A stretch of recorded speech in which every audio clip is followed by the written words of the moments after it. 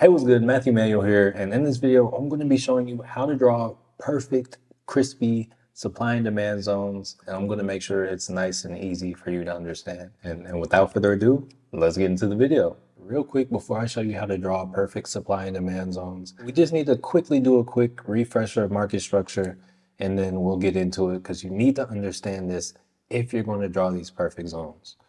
All right, so we have an uptrend here. All right, so here we have an uptrend.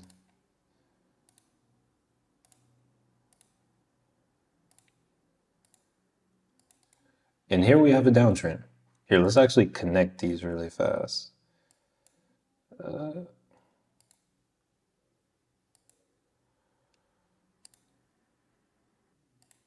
let's quickly go through and label this.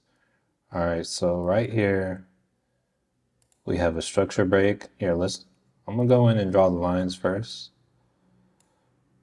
All right, and then we're gonna come through and label what they all are. All right, so all these to the upside, these are going to be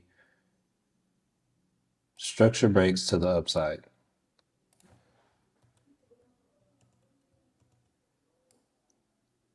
So we got a structure break right here, structure break right here, and then I actually forgot right here, but we also have a market structure shift right here.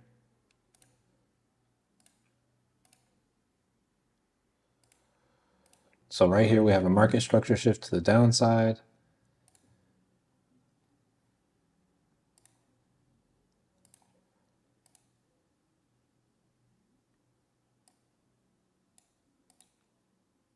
Structure break to the downside. And another structure break to the downside. And now that we know where all our structure breaks and market shifts are, we're going to be able to easily come in here and perfectly draw our supply and demand zones. Now our supply zones are going to be responsible for our market structure shifts to the downside or our structure breaks to the downside. And our demand zones are going to be responsible for our structure break to the upside, or if we were to have this going the opposite way, something, for instance, something like this. This area down here would be our demand zone. So just to give you an example, there is not necessarily a demand zone right here because there's nothing before, there's no break of structure, but we get a demand zone right here because it caused this break of structure right here.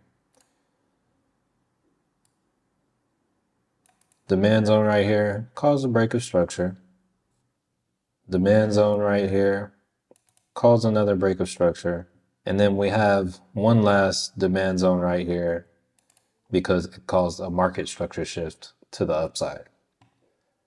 Now, when it comes to our supply zones, right here, this area right here is actually responsible for causing this market structure shift to the downside. So we have a supply zone right here.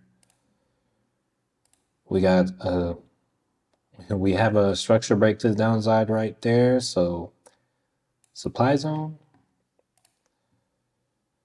We have another break of structure right there, and it is responsible, and this zone right here is responsible for it. So that is going to be our supply zone.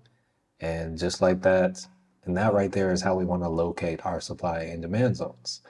Now, taking what we just reviewed right here and looking at a real chart, I want to quickly make note, if you're in this chart, if it's in an uptrend, there is no supply zone.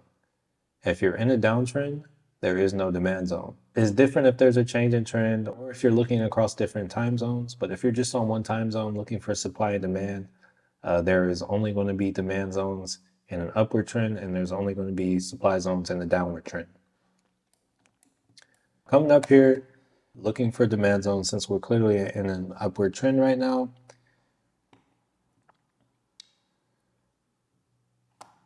Looking for our break of structure, you can see there's a break of structure right here. So what I'm going to do is I'm going to find the last blue candle before that break of structure, which in this case, here, let me see what color this candle is.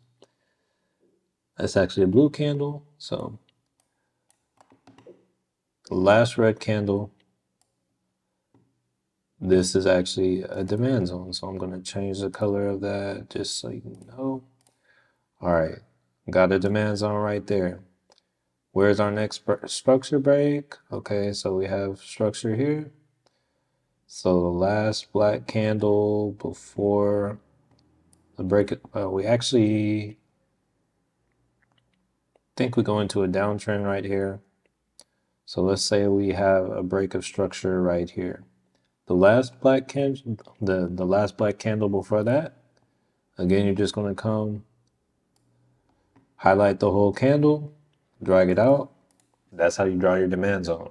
Let's just pretend that this continued on and actually came past here and broke past this level. Right there, we have a market structure shift to the downside. And because of that, we are now going to have a supply zone up here up top, which is going to be the last bullish candle.